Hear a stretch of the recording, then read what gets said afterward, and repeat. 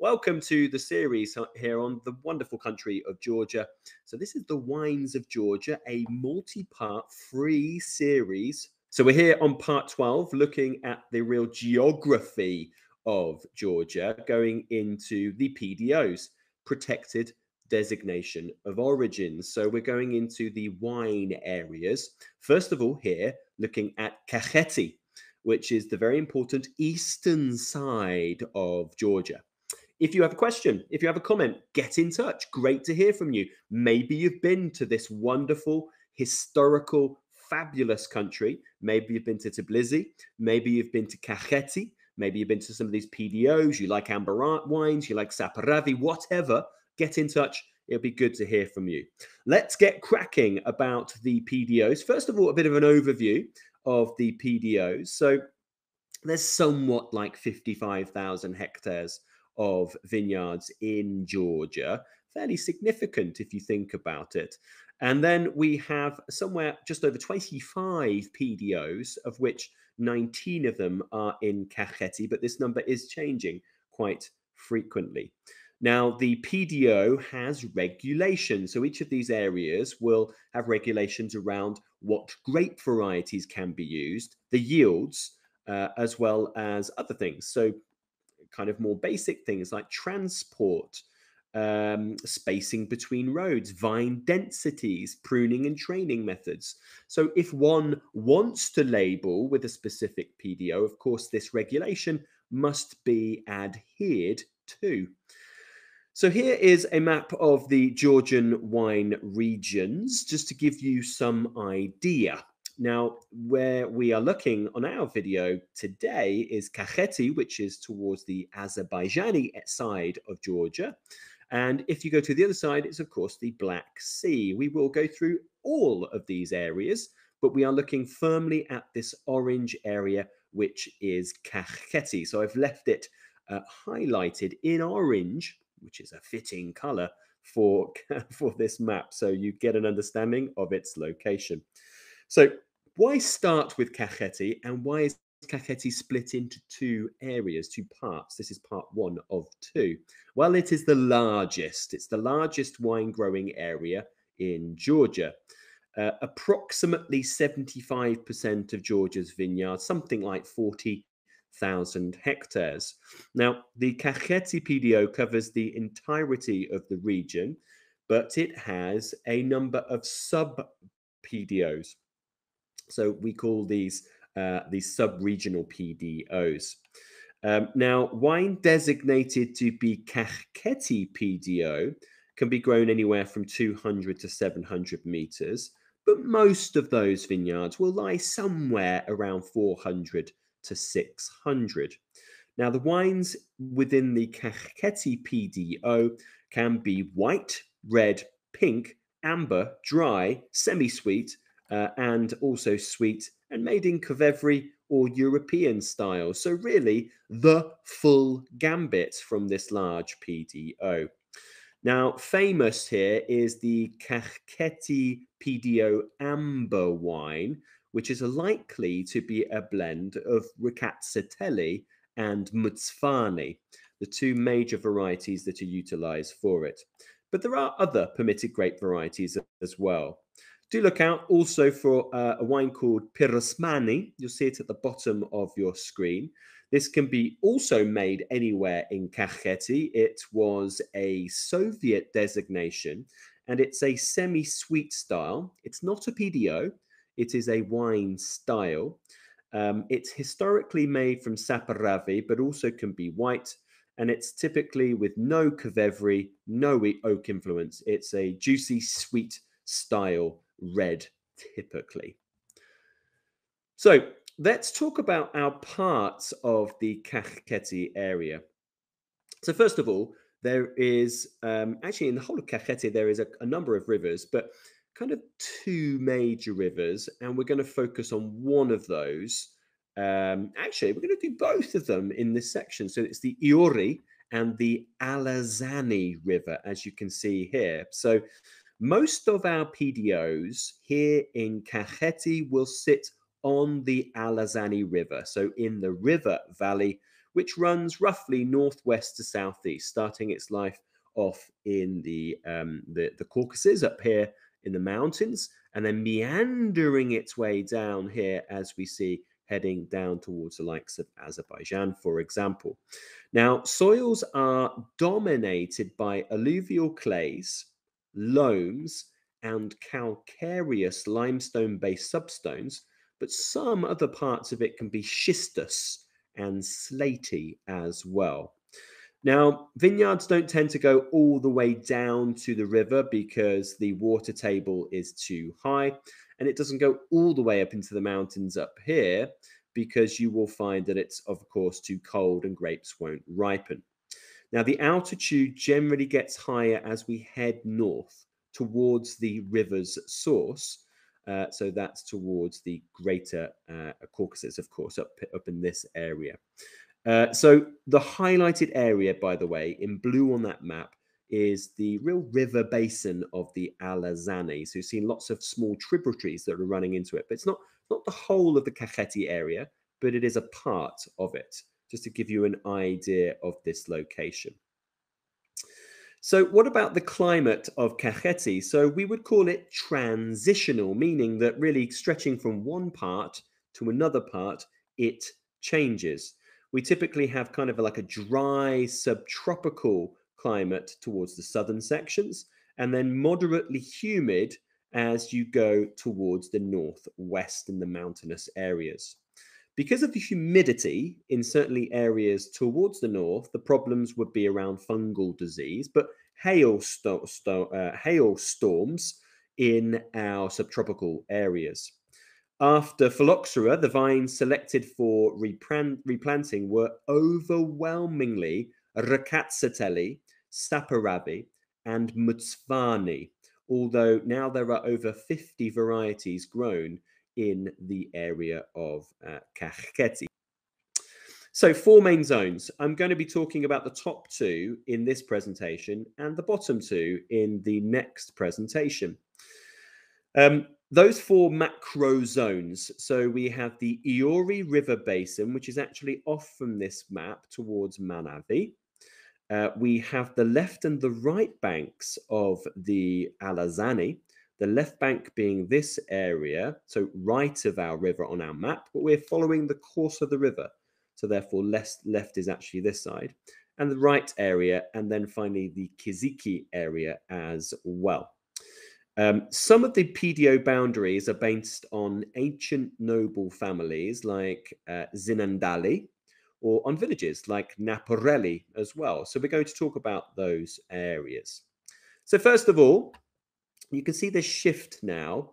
You know, we highlighted this area, which is the Alazani River. We're now going more towards the west, where we pick up the Iori River, as you can see just here. So the Iori River Basin is a distinct area of Kakheti.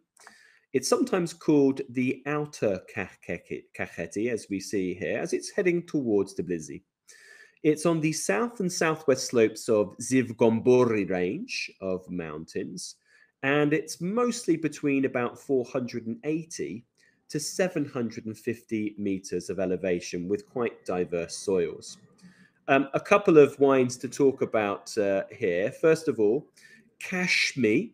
Kashmi is a small new PDA for Saparavi only on clay-based alluvial soils. So here it's moderately humid, but its proximity to those mountain ranges, the Sivgombori range, means that we get cool breezes. Not really much hail here, but frost can be an issue. And snow melt here from those mountains prevents drought. We have lots of different viticultural schemes in play here.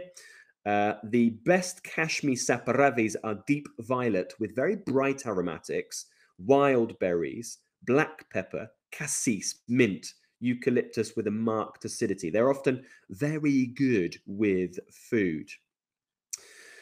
And we're going to look at another one. So remember, I mentioned there are 2 PDOs really with the Iori River Basin. Manavi PDO is a small but historic PDO. famed for Mtsvani. You'll see that it's written just there. Many small parcellated landscape here. It's moderately humid. Hail is occasionally a threat, and it's at about 400 to 800 meters elevation. The Kvevri Manavi Mtsvani, so therefore Manavi Mtsvani, made in Kvevri, are the most famous wines. They are delicately citric, lime and green apple with a savory element to them. The PDO, though, generally must be a minimum 85% Mtsvani and 15% Riccazzatelli up to. So that's the Iori River Basin. We're now going back to the Alazani River Basin, which is the main part of it. So the Alazani Valley is very varied in terms of soil and climatic conditions. Now, both sides of the Alazani Valley, you'll see from the map there, are intersected by what's called krevi, or gorges, which of course will bring rivers. And it divides the townships here as well. Many are dried riverbeds that channel snowmelt into the valley. Most are tributaries of the Alazani. In general, the soils of the left bank, which we're about to discuss, are in fact those that are wetter, less limestone, and more alluvials and clay. The slopes are gentler, but there are better hillside sites available as well.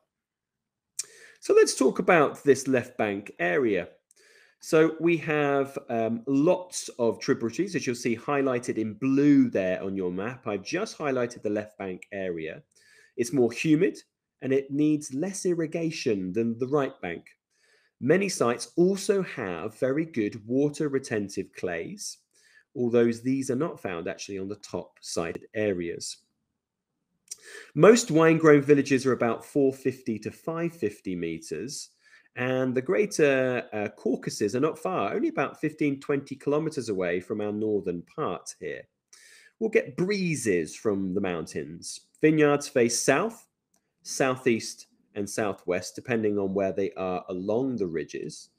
And we historically would call the left bank area inferior to the right bank, and that white grapes grown there were more muted and suited for only European style winemaking. But with today's movement of much more knowledgeable and careful viticulture and winemaking, this, of course, historical view is very much changing. The PDOs then, let's talk about some key PDOs here. Napareli PDO is the most northwest. I've highlighted it just here. Okay, the Alazani River, you see, is what's running through here. So this is one of the most northwesternly points, about 300 to 500 meters, south, southwest, and southeast facing again. And it's more humid than the opposite bank of the right. Look out for Riccazzatelli, Saperavi, and Kisi here. Grape quality increases with altitude and distance from the river. And the PDO, white, is identical to Zinandali, which is a Riccazzatelli Mtsvani blend. The Saperavi is brighter in acidity and fresher fruit. And there are microzones to be really focused on around here. You might have heard of Gremi Eneseli Shilda, Artani Sanior, Alvani, and the one that I most well know here is Barbanuri, which make fabulous expressions of wines here. So there are microzones within this PDO. Then we've got the Kvarelli PDO. So this is famed for Saperavi. The wines have classically been called the best of Kakheti. High elevation at 350 to 400 meters, and some of the best terroirs here facing mostly south. It's closer to the warmer area near Azerbaijan. Here you see I've highlighted it down the left bank, so down the river. And it's moderated by surrounding mountains, of course. It's about 1 to 2 degrees warmer than Napareli that we talked about on the previous slide, but it's more humid with a bit more rainfall in this area. And our last one we're going to look at here for major styles is the Kisi Magrani PDO. Now, this is a PDO I have mentioned previously. It must be semi-sweet, typically somewhere between 30 to 50 grams per litre of sugar, 100% black grape variety Saparavi, and typically 10.5 to 12% alcohol. They're powerfully fruity, very popular in markets like Russia, and it's on slaty soils, warmer, 3 to 5 degrees warmer than neighboring areas, which ripens and boosts the levels of sugar, meaning that, of course, you can still get to that kind of 11, 12% alcohol with a lot of sugar left behind, making it a semi-sweet expression, of course. And then a new PDO, so the Kisi Magrani PDO, created in May of 2021. Now, these must be Kakheti wines made from the beautifully aromatic Kisi grape variety. This is at 400 to 800 meters altitude and around the village of Magrani, which you'll see I've highlighted up here, north of Napareli, for example. 400 to 800 meters, moderately continental and humid, vineyards facing south with great amounts of sunlight, often around over 2,000 hours per year. Temperatures in July can easily reach 40 degrees Celsius. January can easily fall to minus 15 degrees Celsius. Rainfall is average at about 750 millimeters per year. And it's kind of nestled towards a northern section, towards the greater Caucasus. So that prevents cold air. And there are microzones around the actual village of Magrani as well.